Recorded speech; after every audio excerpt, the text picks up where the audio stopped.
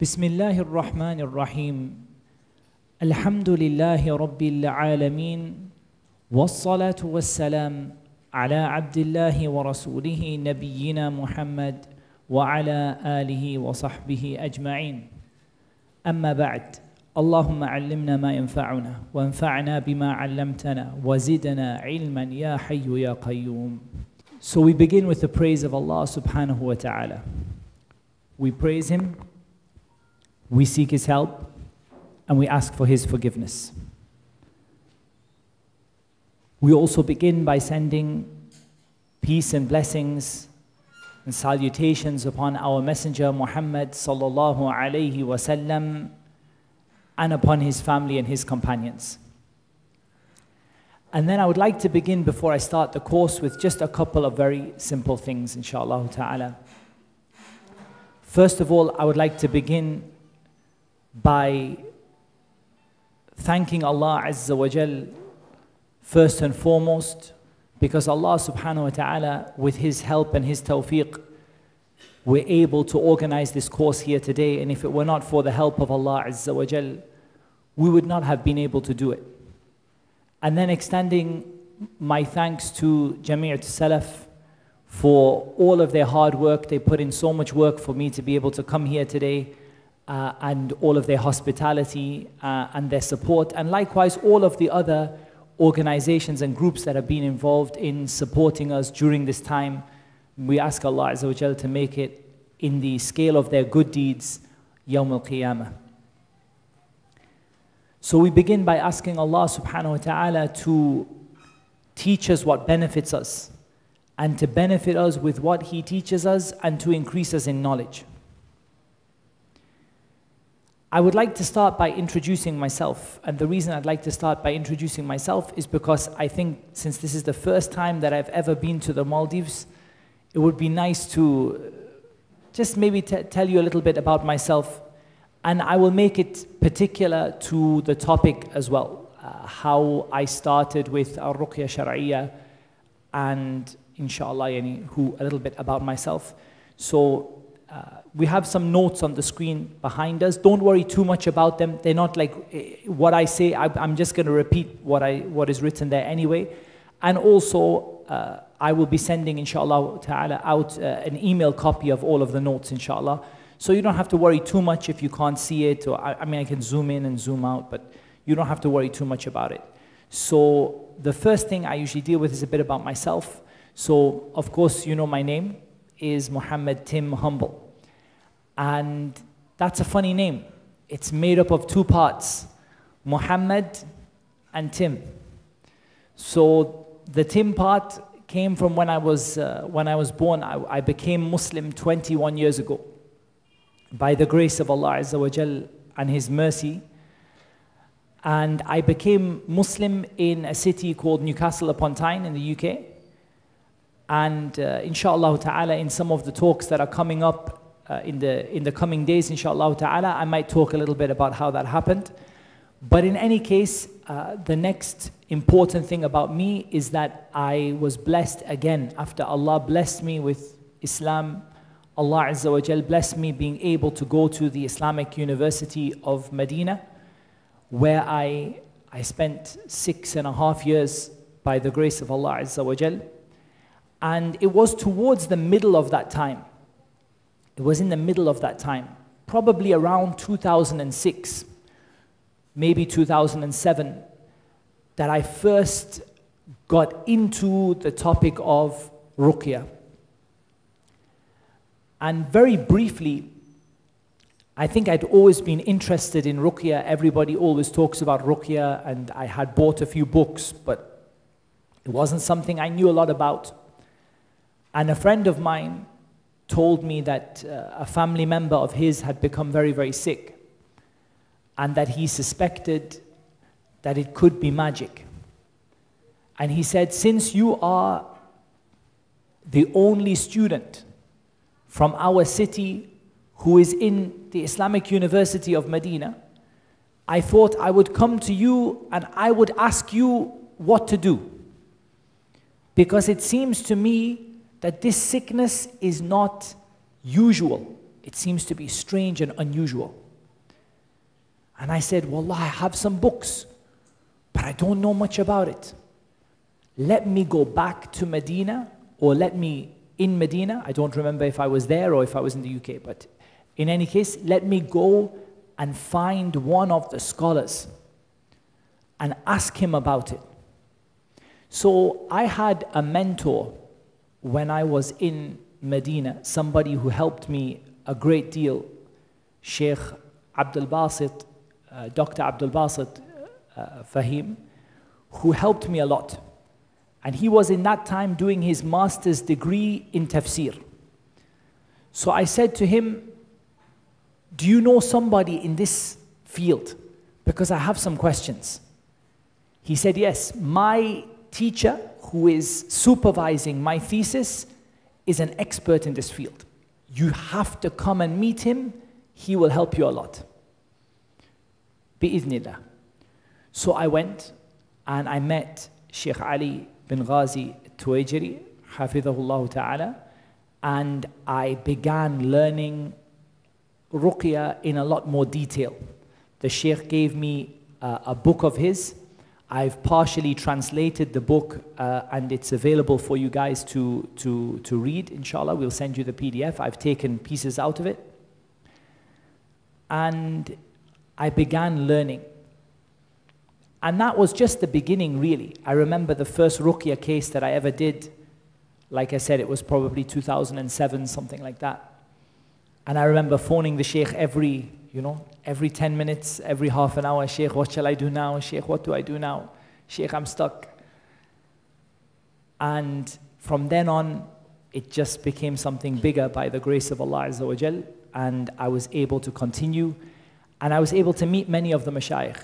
And one of the mashayikh who had a big impact on me in Ruqya was Sheikh Adil bin Tahir al-Muqbil, Hafidhahullah Ta'ala. And the Sheikh, he was the head of catching magicians in Riyadh for the Hayat al-Amr bil-Ma'ruf wa Nahy al-Munkar. And he was there for a very many years, became a world-renowned expert in magic and magicians, and I was able to meet him and accompany him in the UK for a short time and to benefit from his work that he did on amulets and understanding them and the way that magic works and so on, and his 7-day program, which I translated into English, and I think a lot of people have heard of that program now by the grace of Allah Azza wa Jal. So, alhamdulillah, I've been doing Ruqya, I've been teaching Ruqya for over 10 years now. Probably it's now coming 11 years or 12 years, and teaching-wise, nearly 10 years of teaching Ruqya. And I think this course that I'm doing now is going to be taken from different places. So it's not going to be taken from just one of my courses. It's not like I have the same course and I just, like we do the same one in the Maldives, then the same one in the UK, then the same one in Dubai, then the same one in Malaysia, then the same. Instead, what I do is I'm going to choose the parts that I think you need the most, inshaAllah ta'ala. And so basically, I'm going to take from 3 different courses and I'm going to take a piece from each one and put it together over 2 days, inshaAllah ta'ala. So the first sort of segment is it's a little bit of theory. It's a little bit of understanding so that we understand the topic. Because we should start at a stage where all of us understand what is being said and all of us understand the terminology and all of us understand that maybe remove some misconceptions that people have.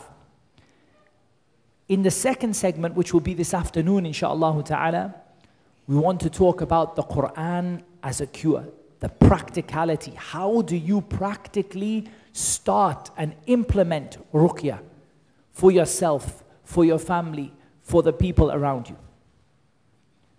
And then, inshaAllah ta'ala, tomorrow, we're going to take from some of the work of Sheikh Adil and we're going to look at the ta'weed and where they came from and magic in some detail and what they put on the amulets and the things that people tie around their necks and what they mean.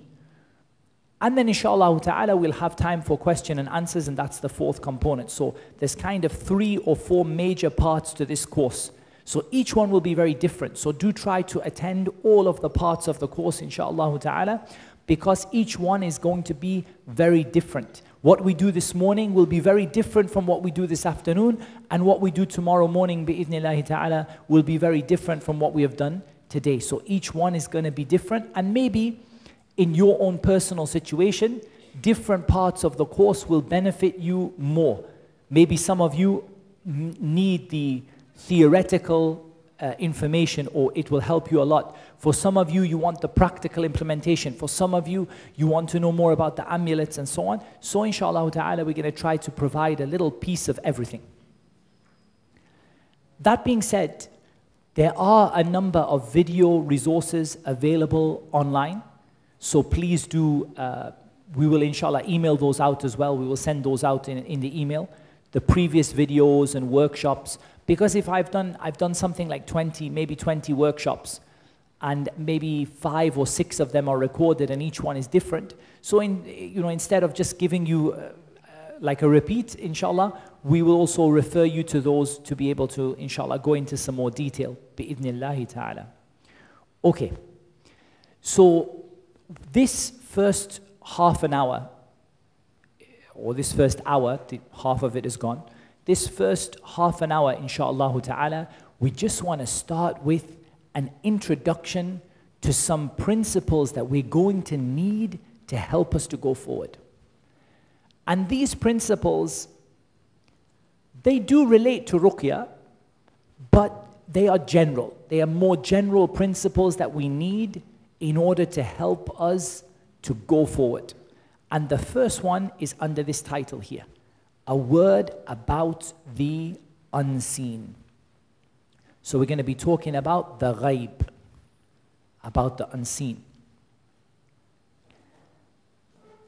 So what we're going to talk about today is from the matters of the unseen. None of us can see the jinn on a regular basis in their regular form. Maybe some people who have a sickness can see some movements, some images, sometimes some shapes appear or some things appear to them. But in general, us as human beings, we can't see the jinn. Allah Azza wa Jal told us this. إِنَّهُ يَرَاكُمْ هُوَ وَقَبِيلُهُ مِنْ حَيْثُ لَا تَرَوْنَهُمْ. He and his tribe see you from where you can't see them. Meaning Iblis as a jinni, Iblis was from the jinn, كَانَ مِنَ الْجِنِّ فَفَسَقَ عَنْ أَمْرِ رَبِّهِ. He was among the jinn, and he disobeyed the command of his Lord. So Iblis and his people, the jinn, they see you from where you can't see them. And that tells us that this issue of the jinn is from the unseen. Likewise, as-sihr, magic, it's from the unseen. We can't see like if somebody shoots an arrow at you, they take a bow, they shoot an arrow at you. You can see the arrow, and you can see it flying through the air, and you can see it stuck inside the person. He said, I've been shot in my shoulder. You can see it. But magic, you can't see it. You can't look at somebody and say, okay, you got hit in the eye by magic. You can't see it. And likewise, the evil eye.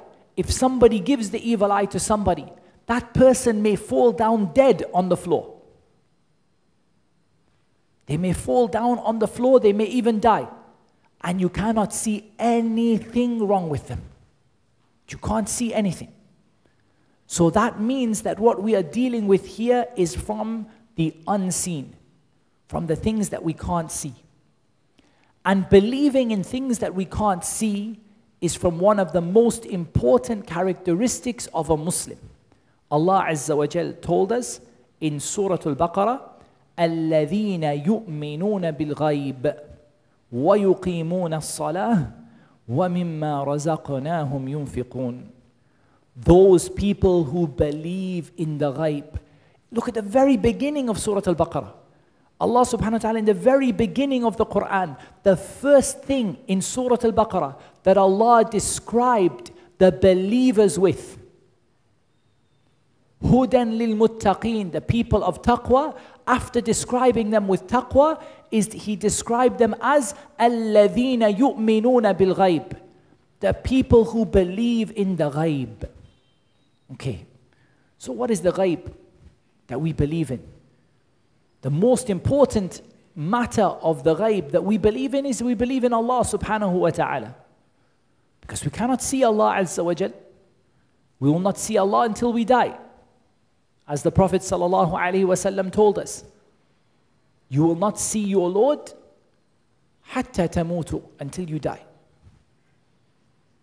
So at this moment in time, our belief in Allah, our belief in the angels, our belief in paradise, our belief in hellfire, all of these things are from the ghaib, from al-iman bil-ghaib. And from al-iman bil-ghaib is to believe in the things which the Prophet ﷺ told us about, which we cannot see. The things which the Prophet ﷺ told us about, which we cannot see, or we cannot know about, because they haven't happened yet, or because they're from a different world. And that's part of believing that Muhammad ﷺ is the messenger of Allah. Because we define believing that Muhammad ﷺ is the messenger of Allah as being طاعته فيما أمر وتصديقه فيما أخبر وأن لا يعبد الله إلا بما شرع. We define it as being obeying Him in what He commanded and believing Him in what He told us, and only worshipping Allah in the way that He showed us. That's what it means to say that Muhammad sallallahu alaihi wasallam is the messenger of Allah. And so this belief in the unseen is really fundamental. So where do we get knowledge about the unseen? If I want to know about the jinn, I want to know about sihr, I want to know about the evil eye, I want to know about the way that it works, and I want to know about how to cure it or how to treat it, how can I find out about that? Our only source of knowledge about the unseen is the Quran and the Sunnah. And there's a reason for that. There's a beautiful statement of the ulama, the scholars of Islam. They said, you can only know about something in 3 ways. There are only 3 ways you can know about anything. There are only 3 ways that you can know about anything. Number 1, you see it. Yani you see it with your senses. You see it, you hear it, you touch it, you taste it. You directly see it. Or you compare it to something else that you know about. So you compare it. Somebody says to you, it's like this. Or you have somebody reliable inform you about it. So if we cannot see the world of the jinn, and we really can't compare it to anything that we can understand, not easily anyway, not all of it, then we are left with the third one. We are left with what we have been told from a reliable source. So who is a reliable source? The only reliable source that we have is the Quran and the Sunnah of the Prophet sallallahu alaihi wasallam. That's where we're going to get our knowledge from. And Allah Azza wa Jal said, إِنَّ اللَّهَ عِنْدَهُ عِلْمُ السَّاعَةِ وَيُنَزِّلُ الْغَيْثِ وَيَعْلَمُ مَا فِي الْأَرْحَامِ وَمَا تَدْرِي نَفْسٌ مَاذَا تَكْسِبُ غَدًا وَمَا تَدْرِي نَفْسٌ بِأَيِّ أَرْضٍ تَمُوتُ إِنَّ اللَّهَ لَطِيفٌ خَبِيرٌ. In Surah Luqman, indeed Allah has the knowledge of the hour, and He sends down the rain, and He knows what is in the wombs. And nobody knows what it will earn tomorrow, and no soul knows where, in which land it will die. Indeed, Allah is Latif. Allah subhanahu wa ta'ala is Alimun Khabir. Allah subhanahu wa ta'ala is Alim, He is all knowledgeable and He is Khabir. He is Alim, He is all knowledgeable, and He is Khabir. Now, we can't take knowledge of the unseen from so-called holy people. Even the Messenger of Allah sallallahu alayhi wasallam was told to say, قُلْ لَا أَقُولُ لَكُمْ عِنْدِي خَزَائِنُ اللَّهِ وَلَا أَعْلَمُ الْغَيْبِ وَلَا أَقُولُ لَكُمْ إِنِّي مَلَكٌ إِنْ أَتَّبِعُ إِلَّا مَا يُوحَى إِلَيَّ قُلْ هَلْ يَسْتَوِي الْأَعْمَى وَالْبَصِيرُ أَفَلَا تَتَفَكَّرُونَ. Say, I don't say to you that I have the provisions of Allah and I don't know the unseen. And I don't say to you that I'm an angel. I only follow what is revealed to me. Say, is the blind person equivalent to the one who sees? Will you not give them thought? And in this point here, I want to also highlight another ayah in the Quran. And the ayah that I want to highlight is this ayah here from Surah Al-Hujurat. يَا أَيُّهَا الَّذِينَ آمَنُوا لَا تُقَدِّمُوا بَيْنَ يَدَيِ اللَّهِ وَرَسُولِهِ وَاتَّقُوا اللَّهَ إِنَّ اللَّهَ سَمِيعٌ عَلِيمٌ. O you who believe, don't put yourself forward before Allah and His Messenger, and protect yourself from the punishment of Allah. Indeed, Allah is all hearing and all knowing. O you who believe, don't put yourself before Allah and His Messenger sallallahu alaihi wasallam. And this ayah, the reason I'm highlighting this ayah for you, and I'm putting emphasis on this ayah here for you, is because I want to highlight something, which is the role of experience and personal theories when it comes to Ruqya Shar'iyya. A lot of people have got their own ideas. You will hear, if you listen to lectures about Ruqya, you will hear from everybody saying every different kind of thing. But at the end of the day, we put the Quran and the Sunnah before all of those things and before all of those people.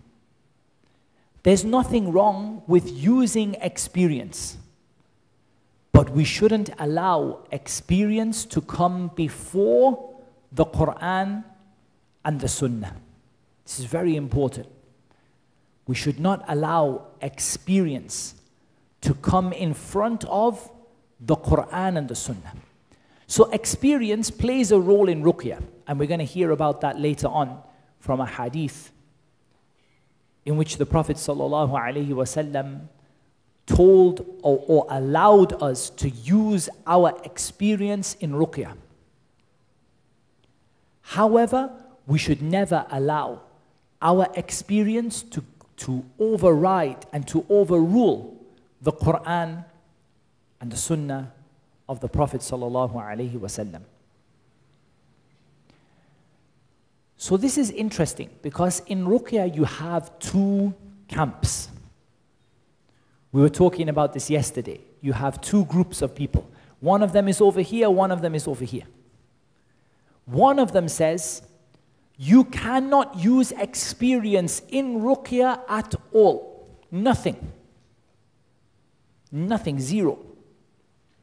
Everything has to have an ayah or hadith for it. Okay. This is on this side.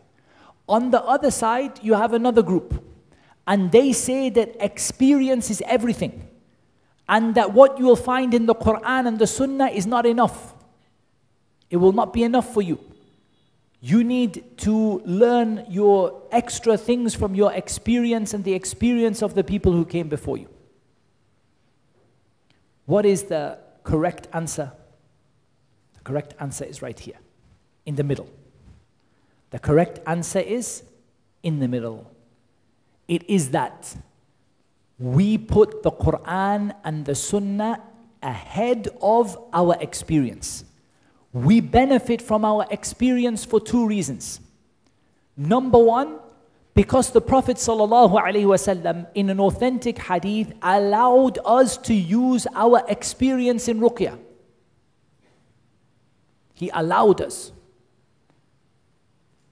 He allowed us. When he said, "I'ridu عَلَيَّ رُقَاكُمْ. Show me your ruqya. فَأَذِنَ فِيهِ مَا لَمْ يَكُنْ شِرْكًا. Whatever was not shirk, whatever was not making a partner with Allah, He allowed it. So He allowed experience. He allowed you to use your experience. But He taught us how to do ruqya properly, and He taught us the principles of ruqya.